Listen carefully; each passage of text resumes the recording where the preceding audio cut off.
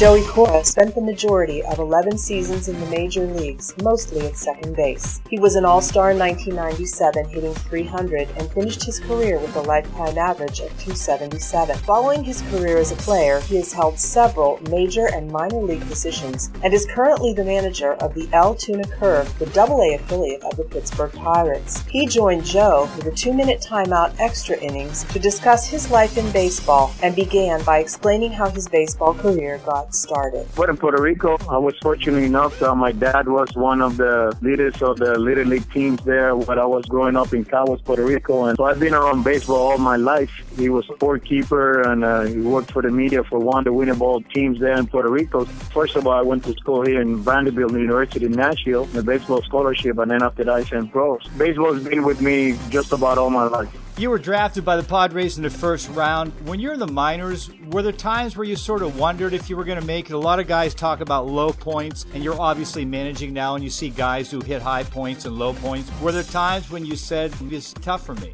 I don't think I said that to myself at the beginning of my career as a minor leaguer. I was wondering whether I was big enough and strong enough to make it, because obviously I'm not a big dude. As the time went by, then I was wondering whether I was going to be able to stick in the major leagues for a while, and that was my goal. Yeah, I had my doubts. Thank God the people around me, family, friends, they stuck with me, and they encouraged me a lot to keep working and keep going at it. I can say I made it, so it was a good experience. Your rookie year, 1987, you hit .237. Do you think another year in the minors might have helped you, or do you think you were ready?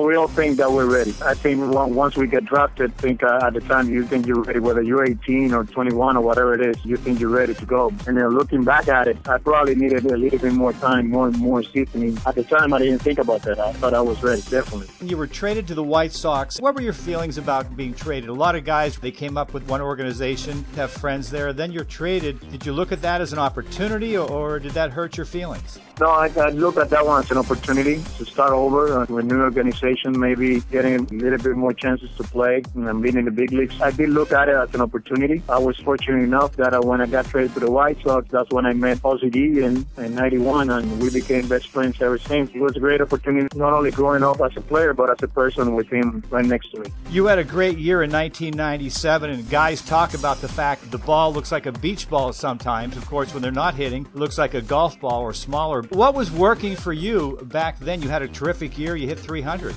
I think that the biggest difference that year was that I was able to find my stride as a right-handed hitter. Being a switch hitter is tough to keep it going both sides of the plate. But that year it worked really, really well as a right-handed hitter. That's where the average went up a little bit. I mean, that's the year I hit the most homers too. The difference was that I hit a few as a right-handed. That was the only year that I hit a right-handed. So I thought that was the biggest difference. Everything came together. Experience, body, mind, everything came together at once, and it was a nice year for us.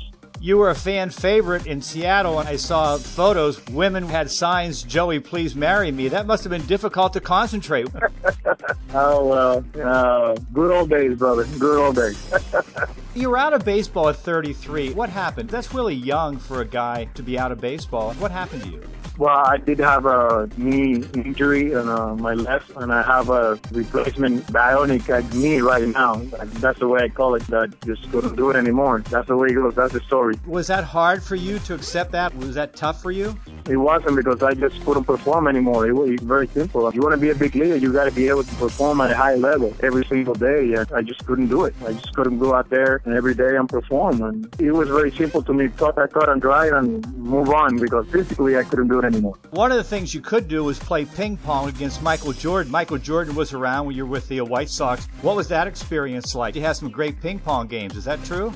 It was fun. It was that year he worked out with us. It was fun, even though he was trying to play baseball. But he's an icon. He was an icon then too, and we all learned with him. Not about baseball, obviously. I think we all were better than him baseball-wise, but we learned about how much of a competitor he is and what drives him and how hard he works. We enjoyed having Michael around that year.